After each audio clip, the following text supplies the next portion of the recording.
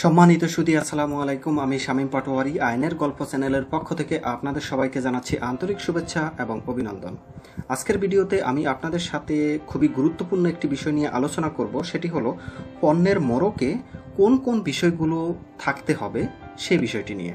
আপনারা যারা উৎপাদনকারী বা পণ্যের বাজারজাতকরণকারী তাদের জন্য আজকের ভিডিওটি খুবই গুরুত্বপূর্ণ। আপনারা জানেন বর্তমানে BSTI থেকে প্রায় 192টি পণ্য আছে যেগুলোতে BSTI বাধ্যতামূলক। আপনাকে যদি ওই সমস্ত পণ্যগুলো বাজারজাতকরণ করতে চান তাহলে BSTI করতে হবে।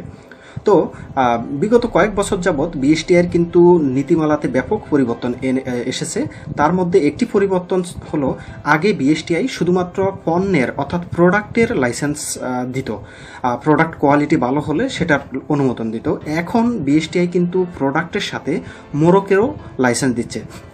আপনারা যারা সাম্প্রতিক BSTIর আবেদন করতে গিয়েছেন তারা অবশ্যই দেখেছেন BSTI বর্তমানে দুটো আবেদন করতে হয়, একটি হলো প্রোডাক্টের আবেদন, একই সাথে মোড়কেরও আবেদন করতে হয়। সুতরাং আপনার পণ্যের আপনি যে মোড়কটি করে আপনার পণ্য মার্কেটাইজ করবেন সেই মোড়কটি যদি BSTIর যে নির্ধারিত নীতিমালা আছে সেই নীতিমালার সাথে যদি সাংঘর্ষিক হয় তাহলে আপনার সেই মোড়কটি BSTI অনুমোদন দিবে না, BSTI মোড়কটি বাতিল করে দিবে, আপনাকে আবার নতুন করে মোড়ক নিয়ে আসতে বলবে। সুতরাং আপনারা বুঝতে পারছেন যারা পণ্য মার্কেটাইজ করতে চাচ্ছেন তাদের জন্য মোড়কের নীতিমালাটি কত গুরুত্বপূর্ণ। আপনি কেননা একটি মোড়ক কিন্তু করা খুব ব্যয়বহুল। নর্মালি একটি মোড়ক করতে 5-6টি সিলিন্ডার ইউজ করতে হয় এবং প্রায় তো সব মিলিয়ে দেখা যায় যে এক লট মোড়ক যদি করতে যায় তাও প্রায় 1 লক্ষ টাকার মতো ব্যয় হয়ে যায়।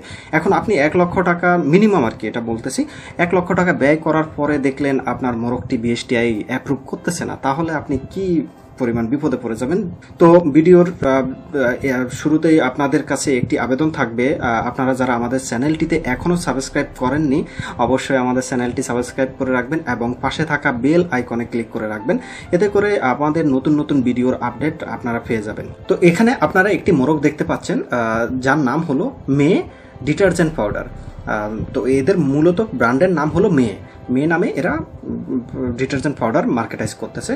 তো এই মোড়কটি আমার কাছে স্যাম্পল হিসাবে এসেছে। এই মোড়কে কি কি ভুল আছে সে বিষয়গুলো যদি আপনাদের কাছে পরিষ্কার করে দেয় তাহলে আপনারা বুঝতে পারবেন এবং ভবিষ্যতে এই ধরনের ভুলগুলো আর করবেন না। তো এখানে প্রথমেই দেখাচ্ছি এই মোড়কে কিন্তু দেখুন এই একটি পার্ট, এই একটি পার্ট এবং এই একটি পার্ট, অর্থাৎ একটি দুটি তিনটি পার্ট। তার মানে এখানে তিনটি পার্টের এই দ্বিতীয় পার্টটি থাকবে সামনে, অর্থাৎ এটি হলো ফ্রন্ট পার্ট বলি আমরা, আর যে প্রথম পার্ট এবং 3 নম্বর পার্ট এটি পিছনে যাবে। অর্থাৎ আপনারা কল্পনা করে নেন যে তাহলে এটি একটি প্যাকেট হয়ে যাবে।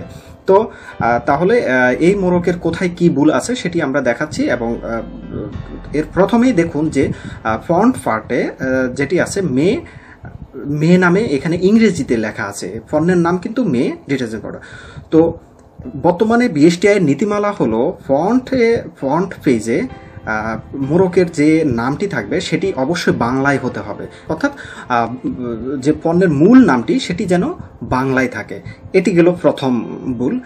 তারপরে দেখুন এখানে লেখা আছে ডিটারজেন্ট পাউডার, অর্থাৎ এটি কোন ক্লাসের প্রোডাক্ট, এটি হলো ডিটারজেন্ট পাউডার জাতীয় প্রোডাক্ট। তো এটি একটি ভুল, কেননা BSTI নীতিমালাতে ডিটারজেন্ট পাউডার বলতে শব্দ নেই, আছে সিনথেটিক ডিটারজেন্ট পাউডার, অর্থাৎ মানুষের জামা কাপড়ের জন্য যদি কোনো ডিটারজেন্ট পাউডার তৈরি করা হয় সেটাকে সিনথেটিক ডিটারজেন্ট পাউডার বলা হবে। তো আপনি যদি এই ক্লাসিফিকেশনটি ঠিক মতো না করেন তাহলে আপনার মোড়ক কখনো অ্যাকসেপ্ট করবে না, কেননা তারা তো ক্লাসিফিকেশনই আপনার মোড়কটি ফুলফিল করতে পারলো না, তো আপনার মোড়কটি বাতিল হয়ে যাবে। সুতরাং আপনি যখন আপনার পণ্যের জন্য মোড়ক তৈরি করবেন অবশ্যই জেনে নেবেন যে আপনি যে পণ্যটি, সাপোজ আপনি হলুদের গুঁড়ো মার্কেটাইজ করতে চাচ্ছেন তাহলে সেটি কোন ক্লাসের ভিতরে যাবে, আপনার মরিচের গুঁড়ো মার্কেটাইজ করতে যাবেন সেটি কোন ক্লাসে, এটি কিন্তু অবশ্যই দেখে নেবেন। আমি একটি ওয়েবসাইটের ওয়েবসাইটের লিঙ্ক দেব, যে ওয়েবসাইট থেকে আপনারা জেনে নিতে পারবেন যে আপনারা যে পণ্যটি মার্কেটাইজ করতে চাচ্ছেন সেই পণ্যটি কোন ক্লাসিফিকেশন বা কোন শ্রেণীভুক্ত। তো এগুলো দ্বিতীয় নম্বর ভুলটি। এরপরে যেহেতু এটি একটি সিনথেটিক ডিটারজেন্ট পাউডার এবং তাই এই যে এখানে দেখুন BSTI এর সিলের নিচে একটি BDS কোড আছে, এটি হলো সিনথেটিক ডিটারজেন্ট পাউডারের কোড। সুতরাং আপনাকে আপনি যে ক্লাসিফিকেশনের প্রোডাক্টটি মানে মার্কেটাইজ করবেন, মোরগটি যেন এই বিডিএস কোডটি সঠিকভাবে হয়। এখানে আমি একটি স্যাম্পল দেখাচ্ছি আপনাদেরকে। এই স্যাম্পল থেকে আপনারা দেখতে পাবেন, যেমন দেখুন এই যে লিপস্টিকের বিডিএস কোড কত, তারপরে হেয়ার অয়েল এখানে দেখতেছেন বিডিএস কোড কত। এগুলো আমি একটি ওয়েবসাইট দিয়ে দেবো, যে ওয়েবসাইটে সবগুলো তালিকা আছে, সেখান থেকে আপনারা এই বিডিএস কোডগুলো পেয়ে যাবেন, অথবা প্রত্যেকটি পণ্যের যে ক্লাসিফিকেশন নেম সেটি পেয়ে যাবেন। সুতরাং এই তিনটি কিন্তু অত্যন্ত গুরুত্বপূর্ণ। প্রথম হলো মোরগের নামটি যাতে সঠিকভাবে থাকে, এবং ক্লাসিফিকেশন অর্থাৎ কোন ক্লাসের প্রোডাক্ট সেটি যেন ঠিকমতো থাকে, এবং ওই ক্লাসিফিকেশনের বিডিএস কোডটি যেন থাকে, এগুলো অবশ্যই নিশ্চিত হয়ে নেবেন। এরপরে চতুর্থ হলো আপনার বিএসটিআই এর লোগো থাকতে হবে। অবশ্যই মোরগে বিএসটিআই লোগো থাকতে হবে। অনেকেই আমাকে কিন্তু এই ধরনের প্রশ্ন করে যে ভাই, আমি তো এখনো বিএসটিআই লাইসেন্সই পেলাম না, আমি কি বিএসটিআই লোগো বসিয়ে দেবো আমার মোরগে? হ্যাঁ, এক্ষেত্রে কোনো সমস্যা নেই, আপনি তো অ্যাপ্লিকেশন করবেন, সমস্যা নেই। কেননা বিএসটিআই এর লোগো যদি আপনার মোরগে না থাকে, তাহলে কিন্তু বিএসটিআই থেকে অ্যাপ্লিকেশন রিসিভ করবে না। সুতরাং আপনি যদি মোরগ ডিজাইন করেন বা মোরগ যদি সিলিন্ডার করেন, তখন অবশ্যই বিএসটিআই লোগো সহ বিডিএস কোড সহ আপনার মোরগটি করবেন, সিলিন্ডার করবেন। এরপরে আরেকটি গুরুত্বপূর্ণ উপাদান আছে, সেটি হলো যে ঠিকানা। আপনার যে ট্রেড লাইসেন্সে যে ঠিকানাটি থাকবে, অর্থাৎ আপনার কোথায় থেকে এই প্রোডাক্টটি প্রোডাকশন হচ্ছে, সেই ঠিকানাটি একদম পরিপূর্ণভাবে লিখবেন। যেমন এখানে দেখুন, প্রস্তুতকারক ইরফান গ্রুপ অফ ইন্ডাস্ট্রিজ, ওনার কেবি কোনাবাড়ি গাজীপুর, এই যে ঠিকানাটি দিয়েছে, এরকম আপনারা আপনাদের অবশ্যই ঠিকানাটি অবশ্যই বাধ্যতামূলক দিবেন। তবে এই ঠিকানা কোথায় দিবেন, আপনি এখানে দিবেন না এখানে দিবেন, সেটি আপনার একান্ত ব্যক্তিগত। আপনি লেআউট কোনটা কোথায় রাখবেন সেটা আপনার নিজের কিন্তু ডিমান্ড, কিন্তু এই বিষয়গুলো আপনার থাকতে হবে। যে ক্যাটাগরি থাকতে হবে, বিএসটিআই লোগো থাকতে হবে, বিডিএস কোড থাকতে হবে, প্রস্তুতকারকের ঠিকানা থাকতে হবে, এগুলো থাকতে হবে। তারপরে আরেকটি গুরুত্বপূর্ণ জিনিস হলো ওজন। এখানে দেখুন নেট ওজন লেখা আছে, এটা তো ঠিক না। হবে প্রকৃত ওজন, বাংলায় লিখলে পুরোটা দুটা শব্দই বাংলা লিখবেন, আর যদি ইংরেজি লেখেন তাহলে হবে নেট ওয়েট, তাই না? আর এটি একটি ভুল আছে, এখানে প্রকৃত ওজন দিতে হবে। এরপরে অত্যন্ত গুরুত্বপূর্ণ আরেকটি বিষয় হলো নেট ওয়েট বা প্রকৃত ওজন, যেটাই লেখুন না কেন, তারপরে তো আপনি ওজন লিখবেন। দেখুন এখানে 500 গ্রাম, এরপরে একটি বি লেখা আছে, দেখুন ইংরেজি বি, এটি অবশ্যই দিতে হবে। এটি সাম্প্রতিক সময়ে একটি চেঞ্জ এসেছে, যে প্রকৃত ওজনের পরে বি মার্ক দিতে হবে, এটাকে আমরা বি মার্ক বলি।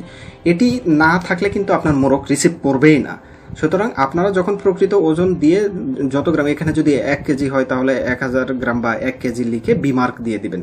এরপরে আরও কিছু গুরুত্বপূর্ণ, সেটি হলো আপনার এই যে উৎপাদন ব্যাচ নম্বর, উৎপাদন বা এই সমস্ত উৎপাদনের মেয়াদ বা মেয়াদ উত্তীর্ণ কত তারিখে হবে, এই বিষয়গুলো আপনারা তো দিবেন। দেওয়ার পরে এটি ব্লাঙ্ক রাখবেন, কারণ আপনার মোরগ তো করতেছেন একদিনে, কিন্তু এটি তো উৎপাদন হতে পারে আরও, দেখা যাবে 4-5 বছর যাবত এই মোরগটি আপনার বাজারে চলবে।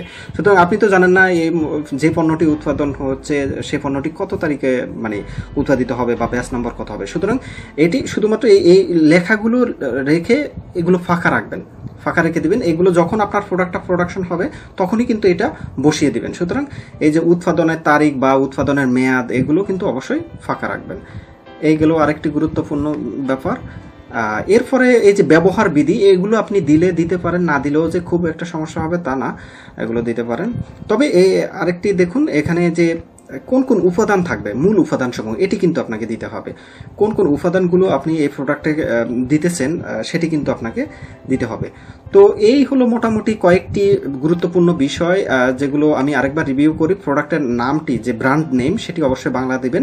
ক্লাসিফিকেশনটি অবশ্যই দিতে হবে প্রোডাক্টের, তারপরে বিডিএস কোডটি বসাতে হবে, বিএসটিআই লোগো দিতে হবে, তারপরে প্রস্তুতকারক প্রতিষ্ঠানের সম্পূর্ণ ঠিকানা দিতে হবে, প্রকৃত ওজনের শেষে বি মার্ক দিতে হবে, তারপরে উৎপাদনের ব্যাচ নম্বর, উৎপাদনের মেয়াদ বা এগুলো ফাঁকা রাখতে হবে, আর এই কয়টি কোন কোন উপাদান থাকবে এগুলো দিতে হবে। তো আমাদের চ্যানেলটিতে আপনারা যারা এখনো সাবস্ক্রাইব করেননি অবশ্যই সাবস্ক্রাইব করে রাখবেন এবং বেল আইকনে ক্লিক করে রাখবেন। তো সবাই ভালো থাকবেন, সুস্থ থাকবেন, আমার জন্য দোয়া করবেন। সবাইকে ধন্যবাদ। আল্লাহ হাফেজ।